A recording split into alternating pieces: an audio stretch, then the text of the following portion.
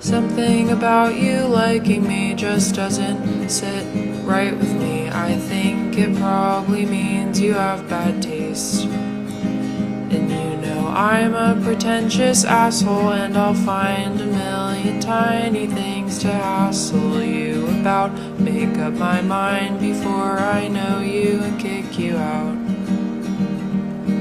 And then of course I'll whine about how no one could ever love me.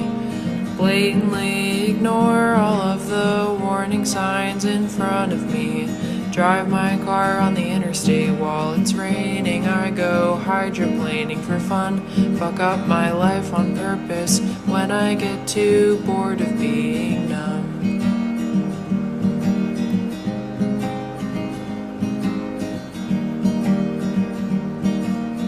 It's 2 a.m. and I'm calling you back. Hey, really sorry for the way I acted. Anyway, do you wanna come over, mess around, play a movie in the background?